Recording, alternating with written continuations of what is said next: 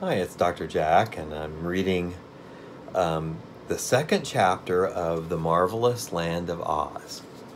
I'm still working to get back into the swing of things, and I'll keep trying to do that and have a chapter read every day. This chapter is called The Marvelous Powder of Life, and it opens with a picture of Jack Pumpkinhead.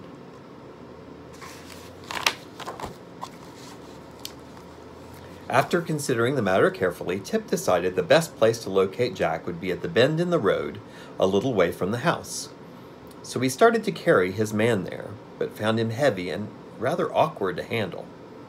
After dragging the creature a short distance, Tip stood him on his feet, and by first bending the joints of one leg, then those of the other, at the same time pushing from behind, the boy managed to induce Jack to walk to the bend in the road.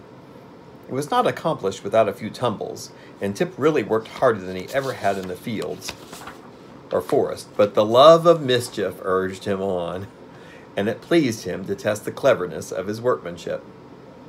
"Jack's all right and works fine," he said to himself, panting with the unusual exertion, but just then he discovered the man's left arm had fallen off in the journey. So he went back to find it, and afterward, by whittling a new and stouter pin for the shoulder joint, he repaired the injury so successfully that the arm was stronger than before. Tip also noticed Jack's pumpkin head had twisted around till it faced his back, but this was easily remedied. When at last the man was set up facing the turn in the path where old Mombi was to appear, he looked natural enough to be a fair imitation of a Gillikin farmer, and unnatural enough to startle anyone that came on him unawares. As it was yet too early in the day to expect the old woman to return home, Tip went down into the valley below the farmhouse and began to gather nuts from the trees that grew there. However, old Mombi returned earlier than usual. She had met a crooked wizard who resided in a lonely cave in the mountains, and had traded several important secrets of magic with him. Having in this way secured 3 new recipes, 4 magical powders, and a selection of herbs of wonderful power and potency, she hobbled home as fast as she could in order to test her new sorceries. So intent was Mombi on the treasures she had gained, that when she turned the bend in the road and caught a glimpse of the man, she merely nodded and said, "Good evening, sir." But a moment after, noting that the person did not move or reply, she cast a shrewd glance into his face and discovered his pumpkin head, and elaborately carved by Tip's jackknife. "Heh!" ejaculated Mombi, giving a sort of grunt. "That rascally boy has been playing tricks again. Very good, very good. I'll beat him black and blue for trying to scare me in this fashion." Angrily, she raised her stick to smash the grinning pumpkin head of the dummy, but a sudden thought made her pause. The uplifted stick left motionless in the air. "Why, here is a good chance to try my new powder," said she eagerly, "and then I can tell whether that crooked wizard has fairly traded secrets, or whether he has fooled me as wickedly as I fooled him." So she sat down her basket and began fumbling in it for one of the precious powders she had obtained. While Mombi was thus occupied, Tip strolled back with his pockets full of nuts and discovered the old woman standing beside his man and apparently not the least bit frightened by it. At first he was genuinely disappointed, but the next moment he became curious to know what Mombi was going to do. So he hid behind a hedge where he could see without being seen and prepared to watch. He's hiding, and there's Mombi with Pumpkinhead. After some search, the woman drew from her basket an old pepper box, upon it the faded label of which the wizard had written with lead pencil, "Powder of Life." "Ah, here it is," she cried joyfully, "and now let us see if it is potent. The stingy wizard didn't give me much of it, but I guess there's enough for 2 or 3 doses." Tip was much surprised when he overheard this speech. Then he saw old Mombi raise her arm and sprinkle the powder from the box over the pumpkin head of this man Jack. She did this in the same way one would pepper a baked potato, and the powder sifted down from Jack's head and scattered over the red shirt and pink waistcoat and purple trousers that Tip had dressed him in, and a portion even fell upon the patched and worn shoes. Then, putting the pepper box back into the basket, Mombi lifted her left hand with its little finger pointed upward and said, "Wee-ya!" Then she lifted her right hand with the thumb pointed upward and said, "Tia!" Then she lifted both hands with all the fingers and her thumbs spread out and cried, "Pia!" Jack Pumpkinhead stepped back a pace at this and said in a reproachful voice, "Don't yell like that. Do you think I'm deaf?" Old Mombi danced around and frantic with delight. "He lives!" she screamed. "He lives! He lives!" Then she threw her stick into the air and caught it as it came down, and she hugged herself with both arms and tried to do a step of a jig, and all the time repeatedly rapturously, "He lives! He lives! He lives!" Now you may well suppose that Tip observed all of this with amazement. At first he was so frightened and horrified he wanted to run away, but his legs trembled and shook so badly that he couldn't.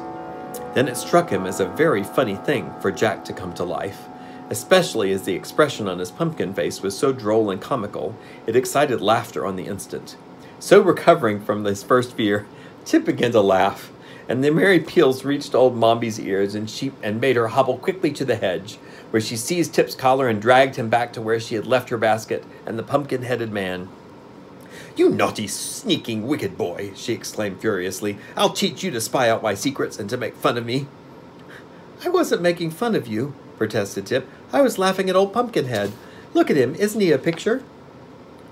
"I hope you're not reflecting on my personal appearance," said Jack, and it was so funny to hear his grave voice, while his face continued to wear its jolly smile, that Tip again burst into a peal of laughter.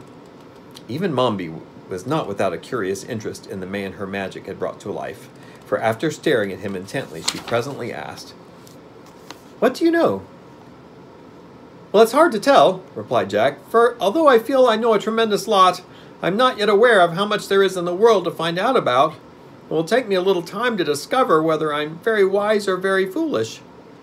"To be sure," said Mombi thoughtfully. "But what are you going to do with him now that he's alive?" asked Tip, wondering. "I must think it over," answered Mombi. "But we must get home at once, for it is growing dark. Help the Pumpkinhead to walk." "Never mind me," said Jack. "I can walk as well as you can. Haven't I got legs and feet, and aren't they jointed?" "Are they?" asked the woman, turning to Tip. "Of course they are. I made 'em myself," returned the boy with pride. So they started for the house, but when they reached the farmyard, old Mombi led the Pumpkin Man to the cow stable and shut him up in an empty stall, fastening the door securely on the outside. "I've got to attend to you first," she said, nodding to her head at Tip. Hearing this, the boy became uneasy, for he knew Mombi had a bad and revengeful heart, and would not hesitate to do any evil thing. They entered the house. It was a round, dome-shaped structure, as are nearly all the farmhouses in the land of Oz. Mombi bade the boy light a candle, while she put her basket in a cupboard and hung her cloak on a peg. Tip obeyed quickly, for he was afraid of her. After the candle had been lighted, Mombi ordered him to build a fire in the hearth, and while Tip was thus engaged, the old woman ate her supper. When the flames began to crackle, the boy came to her and asked a share of the bread and cheese, but Mombi refused him.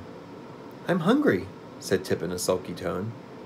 "You won't be hungry long," replied Mombi with a grim look.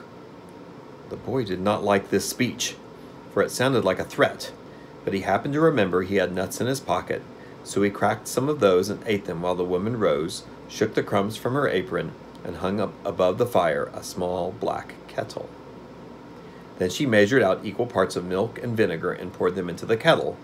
Next she produced several packets of herbs and powders and began adding a portion of each to the contents of the kettle. Occasionally she would draw near the candle and read from a yellow paper the recipe of the mess she was concocting. As Tip watched her, his uneasiness grew. "What's that for?" he asked. "For you," returned Mombi briefly. Tip wriggled around upon his stool and stared a while at the kettle, which was beginning to bubble. Then he would glance at the stern and wrinkled features of the witch, and wish he were in any place but the dim and smoky kitchen, where even the shadows cast by the candle upon the wall were enough to give one the horrors. So an hour passed away, during which the silence was only broken by the bubbling of the pot and the hissing of the flames. Finally Tip spoke again. "Have I got to drink that stuff?" he asked, nodding toward the pot. "Yes," said Mombi. What'll it do to me? Asked Tip. If it's properly made, replied Mombi, it will change or transform you into a marble statue. Tip groaned and wiped perspiration from his forehead with his sleeve. I don't want to be a marble statue, he protested.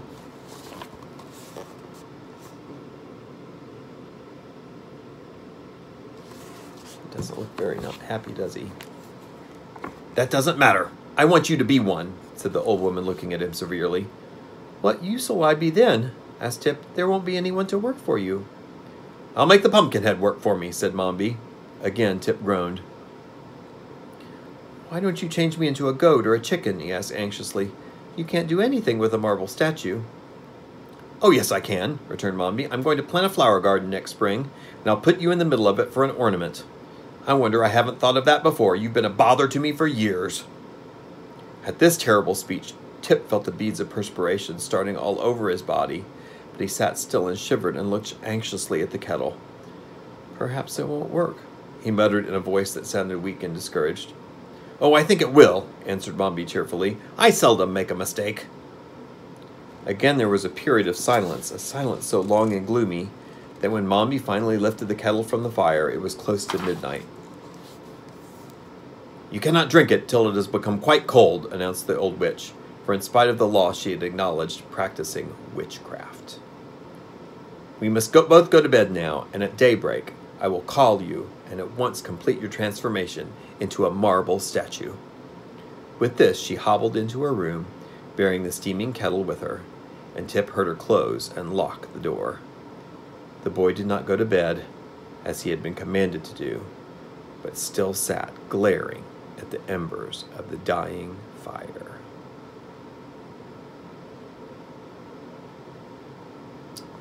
What do you think Tip's going to do? I don't think he wants to be a marble statue. We'll find out tomorrow.